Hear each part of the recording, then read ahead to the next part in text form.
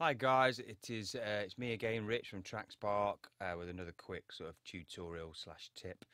Um, and this one again today is on composition technique, and we're going to learn how to a good way to do a house piano riff, along with maybe a tiny bit of music theory, just so I can explain myself as I go along.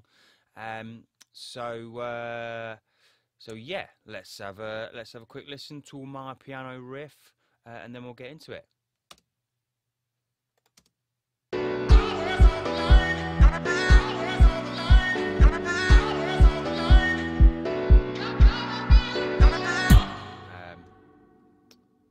Let's listen to the piano riff quickly. Sorry.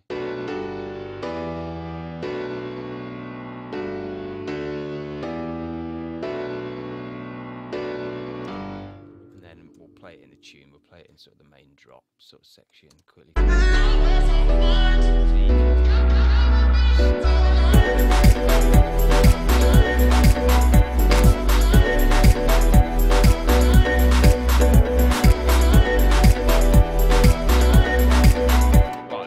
Going on there, but you can sort of see that you heard it earlier, and it's it's the root of the track itself. So what I'm going to do is show you my sort of little process in terms of how I would approach it with a track like this. I wouldn't always do it this way, but what I like to do sometimes start with a bass riff. I know that with a house tune like this,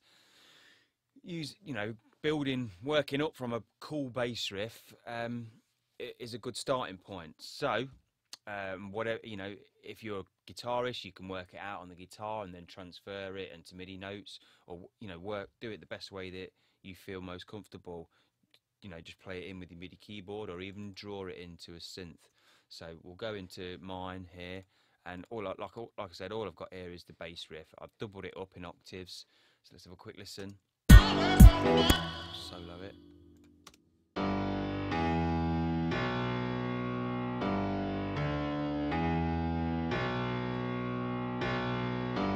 So there we go, right? This track is in B minor. So just for the sake of keeping things simple, I'm going to drag these notes down to 2 notes so that we're in A minor, because A minor doesn't have any sharps or flats in it. It's literally just all the white notes on the keyboard there. So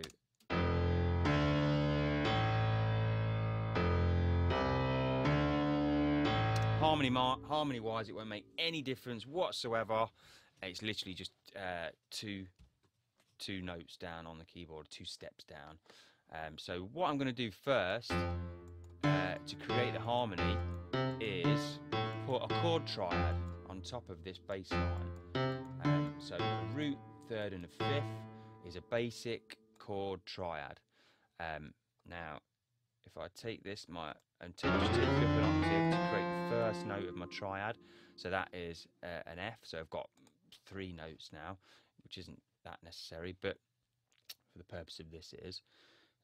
So we're going to go, there's the root note. Now we need the 3rd note, so we've got root, so that's 1, 2, 3, so we're going up, creating another note 3 above, and then the 5th note as well. So we've got root, 2, 3, 4, 5. So we've got a basic chord triad.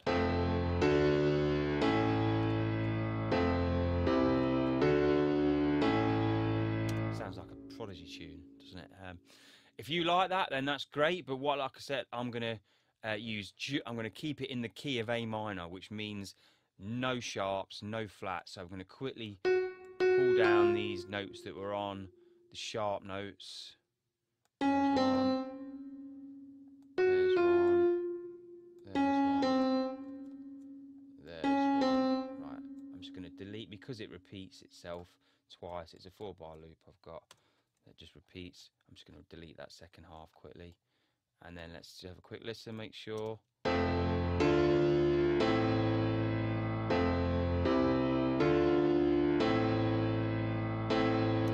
we go. So we've got the right chords in the right places, no sharps or flats. Now, because of the style of the track, house piano riffs are usually quite soulful, so which means you know, chord extensions and things like that. So sevenths and ninths and added ninths, things like that. So what I'm going to do is I'm going to take this top line quick and add another note on top. So the seventh note. So I'm creating the first chord extension. So sevenths.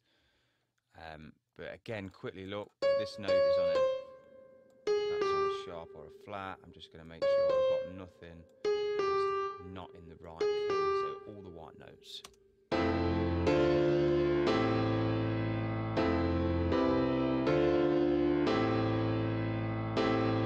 There we go. Right, starting to sound a little cooler and a little more housey.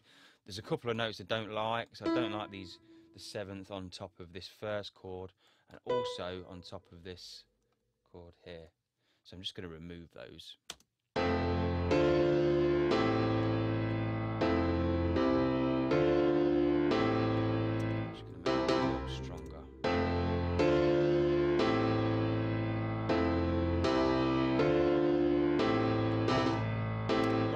Starting to sound a bit better. Now, next thing I'm going to do quickly is I'm just going to even out the inversions of these chords. So if we look here, these three are much lower than this. So I'm just going to smooth it out a little bit.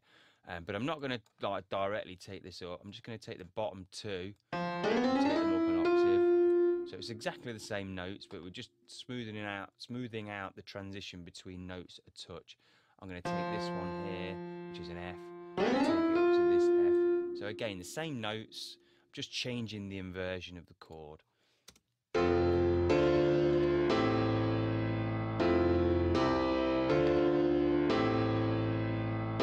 then I'm just going to change the rhythm on this last one here.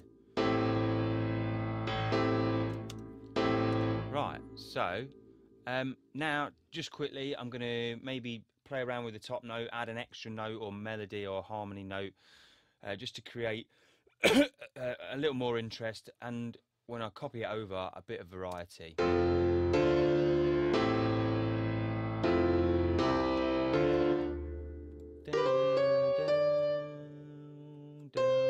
what I can hear.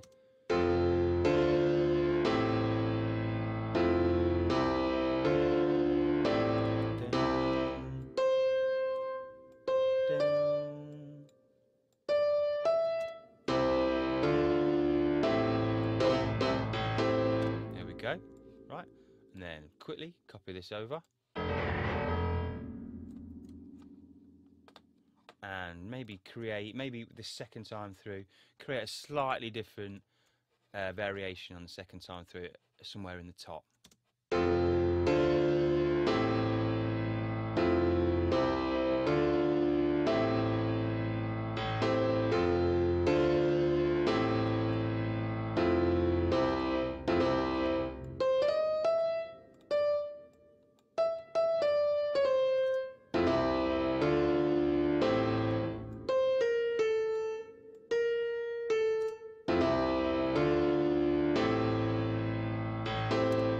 Go. So, got a slight variation. This is, again, you can play around with this as much as you like and add extra notes in, take them out, smooth it out even more, but this is just a quick way of doing it. I mean, to be honest, it sounds quite good as it is.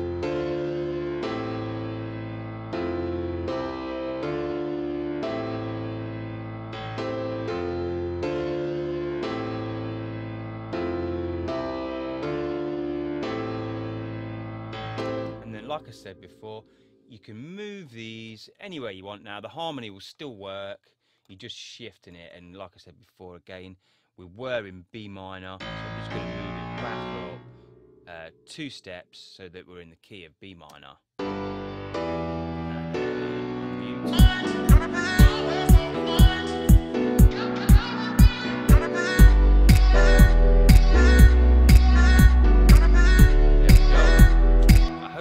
Fairly useful. It's a technique that I use quite a bit, so yeah, work on your bass riffs and then go from there. Any questions, then just email us. Cheers, guys.